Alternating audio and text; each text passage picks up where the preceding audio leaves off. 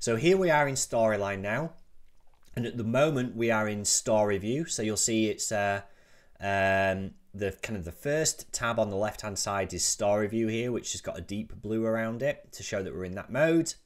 And then when we click on the slide, we are in Slide View here, where you can see like the scene that we're in. So we can add scenes into Storyline, and we can add slides into Storyline. Have you used PowerPoint? I would guess that you have used PowerPoint, because just about everyone has used PowerPoint. But even if you haven't, don't worry. But if you have used PowerPoint, this is going to look really familiar to you, because Storyline really is a more advanced version of PowerPoint. It's a version of PowerPoint which makes you look like you can develop even cooler stuff than what you can do in PowerPoint. But anyway, this looks a bit like PowerPoint. So you've got like kind of, you know, similar to Windows software, where you've got tabs along the top, which is kind of the ribbon. So like kind of different settings menu. The way that we build the content onto slides, and then the things that we won't have in PowerPoint that we do have in Storyline is a very cool timeline to help us see as things are appearing on the page, if we've got a complex page with lots of different stuff turning up. And we've got a triggers menu along the right hand side as well. So we're going to be going through triggers when we start to build content, and triggers is how we get stuff to happen in Storyline. So you'll see that on that storyboard, it's like they've got a begin button. And that begin button is obviously going to take them to the next slide. And it's using triggers where we can add something onto a page and say, can you do this for me, please?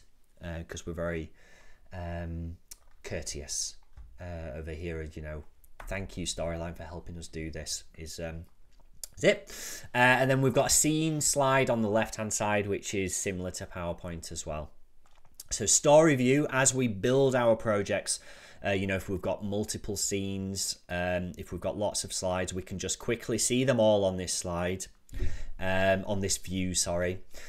And we can double click on any, which will take it to that one. So at the moment, we've only got one slide on here because we haven't built anything in this project. So what we're going to do now is we're just going to set up this project ready for our work to start putting stuff in there. So in this case, first thing we're going to do is save as. So we've now got our file that we're working from, which is the first version. So we can see our screen size is going to be 1280 by 800. So that's pixels. So that's our screen size. So to determine our screen size on Storyline, we're going to go to Design and Slide Size. So we'll set this. It's very important to have our screen size determined at the start of a project. So if you're working on a project and it isn't clear what the screen size is, we've got to find that out early on, because as we change that screen size, stuff that we've already put on the page is going to change around as well, and it can become difficult to manage. So we do want to get that screen size set as a starting point. So we're going to, first things first, we're going to change it to that. So I'm going to untick lock aspect ratio, because it might not be the same as this here. And I'm just going to put it in blank. Scale existing content to fit. So we can leave that ticked because we've got no content in there. So we don't need to worry about it at the moment. So if I click OK, my screen size has now been set to that. So I know that that these slides are now built in a way where it's 1280 by 800 pixels. So that's our first job done for setting up this project. So we're back on Home tab. So we've moved from Design to Home, and we've got a Player button here. So if I click on Player,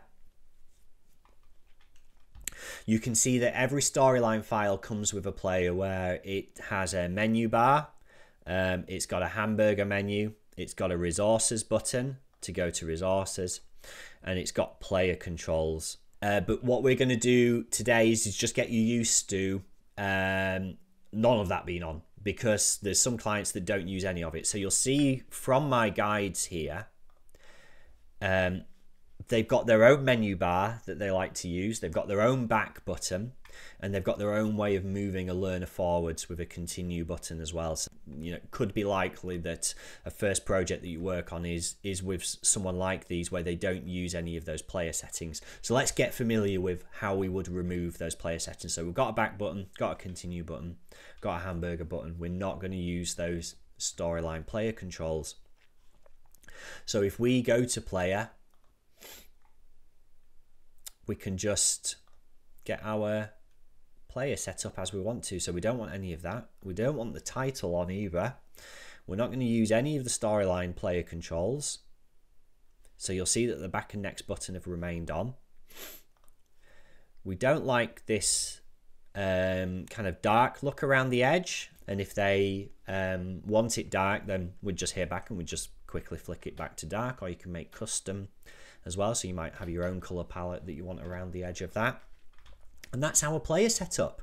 So we're all done there. So I've just unticked all of these because we just, as you can see now, we've just got a blank slide. So we can very much create the way that ours is going to look like on this slide here. We've removed all of the buttons there, and we've just changed it to a light look. So you'll see down here we've got slide properties on the bottom right hand side. So we can just untick these as well, which means that none of those player buttons will appear on there as well. So let's just see if those disappear on the yep, so they've now disappeared on the slide example here as well, which is great. So that is our first video where we've set up the storyline player. We've got a bit of an idea of like the different tabs in storyline, and we've set up our slide side. Get your file set up in this way before you move on to the next video. So thank you ever so much for watching.